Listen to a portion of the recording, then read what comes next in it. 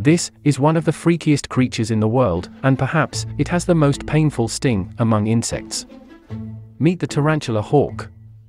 Their stings are so excruciatingly painful that the recommendation from an actual scientific paper is just to lie down and scream. Tarantula hawk has been awarded second place on the Schmidt Sting Pain Index after the South American bullet ant, but many people claim that tarantula hawk sting is a lot more painful than bullet ant sting. As their name suggests, adult female tarantula hawks hunt tarantulas as food for their larvae.